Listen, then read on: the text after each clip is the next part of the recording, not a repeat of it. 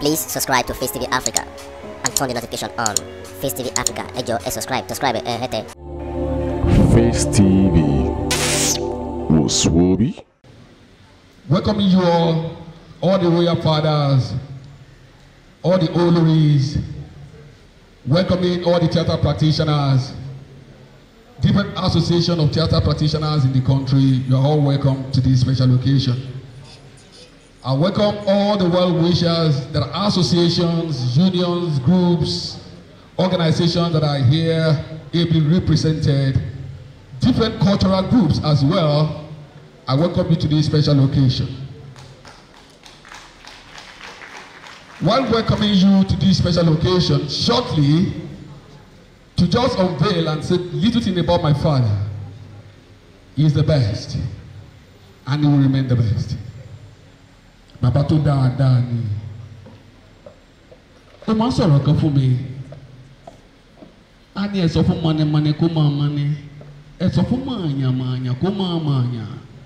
Torí pé nínú ẹni mímọ̀ níbẹ̀ lórí wà. Olórí wa ò ní jìnnà sí wa o. Ayẹyẹ tá à ń ṣe léni yìí.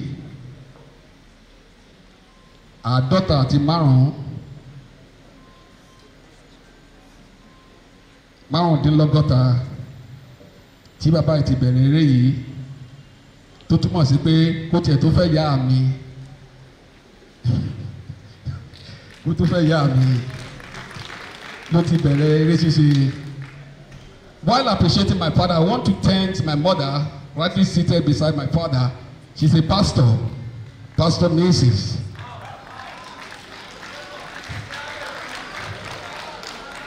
People will be wondering, they'll say my father is an Ifa priest. Yes.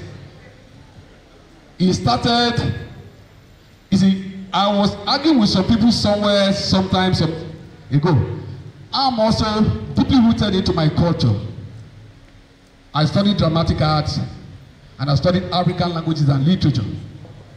I'm a Yoruba anthropologist by profession. I'm also a theatre practitioner. I'm a TV and radio freelance broadcaster.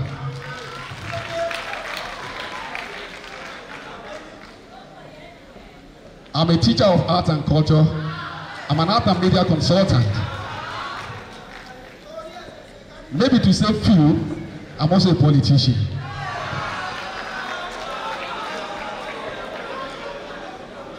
It was my father asked, Papa, me never go watch Oshelu.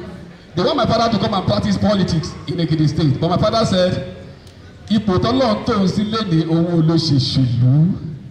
Torí pé àwọn fans ń cut across different political parties.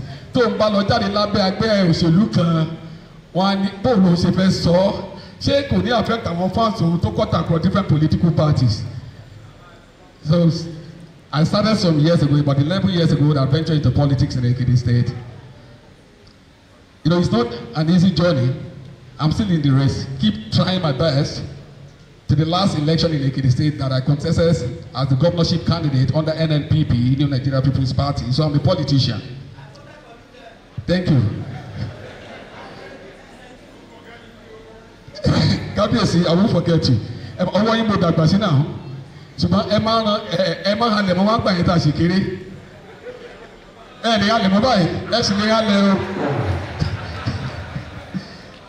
You see, theatre art family, they are a very lovely family. And Baba mi ló jókòó sí báyìí, apart from my biological father. My baba yẹ Dr. Kola Oyewo. Olórúkọ kan tó máa ń pè mí, wọn kì í pè mí lórúkọ mi. Orúkọ yẹn tí bá ti gbọ́, tí bá wà tí mi ò bá dún tí máa pe àwọn wo ló mọ̀ ọ́. Thank you, sir. Your Highness, ẹ ṣeun gbẹ sir. Thank you, sir. Àwọn tó mọ̀ mí láti kékeré nìyẹn.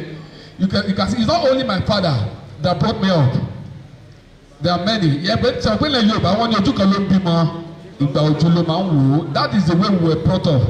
Unlike nowadays that the Western world culture has eroded our culture and we are really lacking behind. Ìrìn àjò yẹn gùn díẹ̀. Àwọn kan mọ̀ sí babaláwo ṣùgbọ́n Peter lórúkọ ẹ̀. Kí ló dé tí Peter tún wà lára orúkọ ẹ̀? Tẹ́ bá nínú sinimá tó bá kéwú tó bá fa àyà bóò ló ṣe rìn ó tún lọ lé kéwú. nígbà tí bàbá yìí wà ní kékeré gẹ́gẹ́ bí ìtàn tí mo bá lẹ́nu ìyá wọn. Ìyá tó bàbá mi of a blessed memory. Àkàndá kan ni bàbá yìí tó wọ̀ nìkan nìyẹ́ ẹ̀ bí. Ṣùgbọ́n ìtàn tó rọ̀ mọ́ àti wáyé ẹ̀ lágbára gan-an. Kì í ṣe ìtàn tá a lè tú níbi tá a wà lẹ́nu. Ìtàn tó rọ̀ mọ́ àti wáyé ẹ̀ pọ̀ gan-an. Bó sì ṣe ń dàgbà àwọn ìṣẹ̀lẹ̀ tó rọ̀ mọ́ ìdàgbà ẹ̀ ó lágbára. Àkàndá èèyàn kan ni. Mo súnmọ́ gan-an until recently mo rí pé bàbá tí mo rò pé mo súnmọ́ ìjẹ́ mi ò tún jìnnà sí i. Tí mo bá sọ àwọn àṣàyàn ọ̀rọ̀ Yorùbá kan tó fẹ́ jọ bí àásán tó jọ bí ọ̀fọ̀ tó jọ bí ògèdè ẹwà èdè Yorùbá lásán ni. Until one day I discovered that ṣé mo rò pé mo tap lára bàbá yìí ṣá tó bá máa lọ ṣe báyìí lọ odidi National Library kan ló mọ̀ jóná yìí. Tí mo rò pé mo ti kó nǹkan tá àṣà wọn ò tí ì rí nǹkan kan kó ní òtí ẹ̀ kó 1/100. Bó o láti fẹ́ ṣe.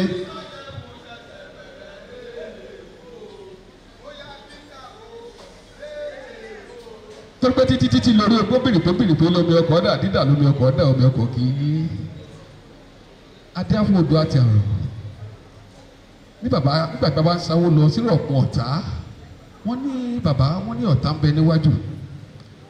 Ó ní iwájú lọ ká foró sí ti fi padì. Wọ́n ní ọ̀tá ń bẹ lẹ́yìn. Ó ní ìlà kékeré fi tiẹ̀ sí. Wọ́n ní ọ̀tá máa ń bẹ lọ́tún àtòsí. Ó ní àtọ̀tún àtòsí ní sọwọ́jà Ṣàngó. Ó ní gbogbo bí n bá dé wọ́n máa jẹ́ nìyẹn tẹ̀mí ni ilẹ̀ àtẹ̀pẹ́ ilẹ̀ àtẹ̀yìn. Ló dé fún Peter Fatomilola tó ń dàgbà tó ń dògbó tó rọmọ tó tún rọmọ ọmọ. Débi pé ó wá bẹ̀rẹ̀ eré orí ìtàgé yìí. Many people do not know that he is even the first Papa Ajasco. The Kebe Super by Wale Adenuga in the 80s. He's the first